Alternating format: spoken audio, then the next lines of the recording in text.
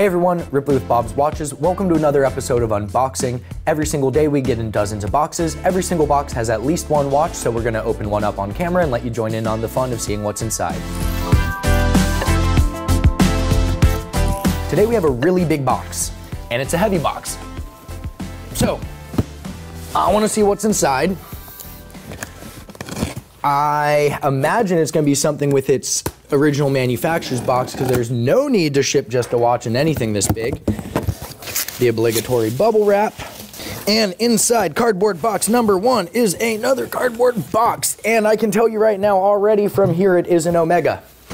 Now what Omega remains to be seen. Inside box number 2 is another box, which inside that will be a sleeve for a different box. Now we have the actual watch box, and inside the third box is another box. Although this one is a fabric box this time, and in there it does appear to be a full kit. It also appears to be a Speedmaster, in case you haven't been able to see that. I've legitimately lost count of how many boxes have opened. It's like a Russian nesting doll. But that's what I always joke about. When you buy an Omega, you don't actually buy just a watch. You buy an entire treasure chest full of trinkets, and one of those things is a watch. So what kind of Speedmaster do we have today? Oh, whoa, this is a killer Speedmaster. Okay, this is, well, first of all, let's just go over what you get in it. You get this, you get of course, your box. You get your warranty cards, your pictogram cards. You get a little Omega loupe so you can check out the fine workmanship.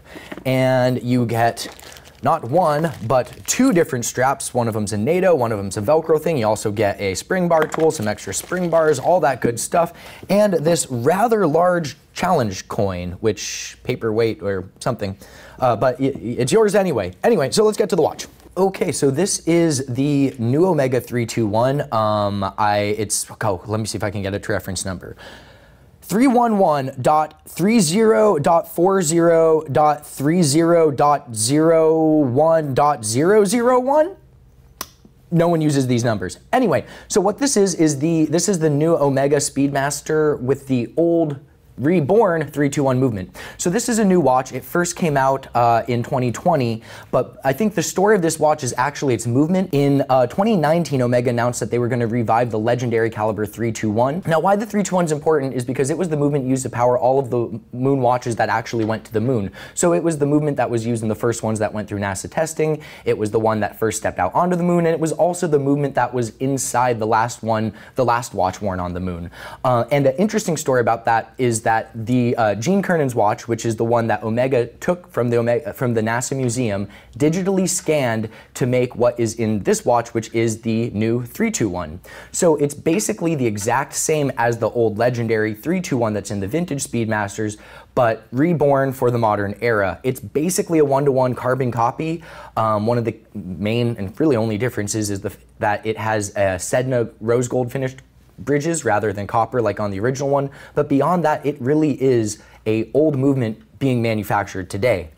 What that means is it is not anti-magnetic, it is not chronometer certified, it is not METIS certified or anti-magnetic or anything like that. It is an old 321 movement that Omega is making again today. It took them over 2 years to create this project.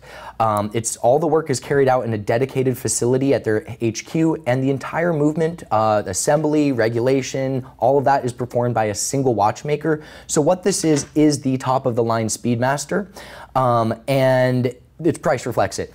It costs about twice as much at retail as a normal Speedmaster. However, you can't really buy one at retail. Just like with a lot of hyper desirable modern sports watches, production of this is more or less fixed, and because of that, there is a waiting list and they do trade hands for a premium on the open market.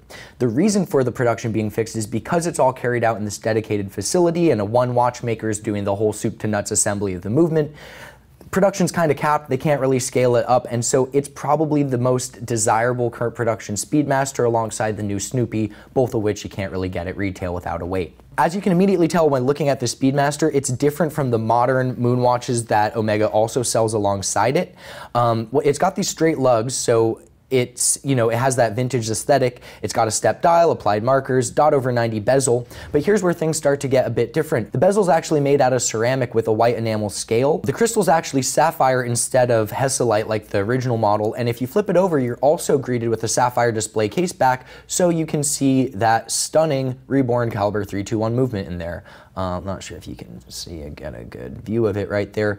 Now, I'm sure a lot of purists would rather have this watch have a closed case back in a hesselite crystal.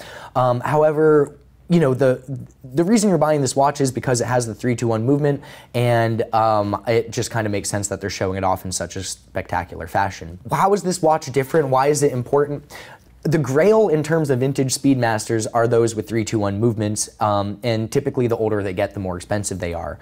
Now, there's not all that many 321 Speedmasters. They stopped producing at the end of the 60s, and so ever since that point, you haven't been able to get one outside of a vintage watch. The first watch to feature it was made out of solid platinum, which put it outside the price point for many collectors. However, this one, when it followed up the next year in 2020, was the model everyone was waiting for, and it is still sold out at retailers. So if you want one in a hurry and don't want to wait, the pre-owned market is going to be your best bet. So because this, the new Ed White, this new 321 Speedy is inspired by the vintage models, it doesn't have those twisted lugs, it doesn't have the crown guards between the crown and the pushers, so its case measures 39.7 millimeters, it's got 19 lugs instead of 20, and it also has this kind of modern version of a flat link bracelet, so it's very similar to a vintage watch, but it is modern, from the ceramic bezel to the sapphire crystals to the, you know, completely solid link bracelet with a machined clasp. It is a modern watch, but it's almost as if they recreated the vintage watch with the modern technology, including a modern version of the vintage movement. As mentioned, you have a dot over 90 bezel despite the fact that it is made out of ceramic, and even though the crystal is made out of synthetic sapphire, you have that tiny engraved Omega logo just like you would find on the hesselite models right in the center there. Additionally, the lume has a slight tint to it, so it does lean into that vintage aesthetic a bit more, but what this really is the modern Speedmaster for the true Speedmaster connoisseur. Like I said, at retail this watch costs about twice the price of a standard production Speedmaster. Both watches are stainless steel, but this isn't the watch for someone who just wants a regular Speedmaster. This is within the steel Speedmaster family. This is the top of the line model. This is the one everyone wants. At retail it costs as much as a Rolex Daytona, but what you get with it is the modern version of the watch that was first worn in the first American spacewalk, the reference 105.003, and that's the watch that largely informs this watch's overall design. In terms of modern Omega Speedmaster watches, this is the one to own, and proof of that is the fact that it's still sold out at retailers and trades hands for a premium on the pre-owned market. Well, there you have it. Today we got in this stunning Speedy, but what are we going to get in next week? Don't forget to tune in next time to see what came in, and also don't forget to like and subscribe to our YouTube channel so that you can stay up to date on our latest video content.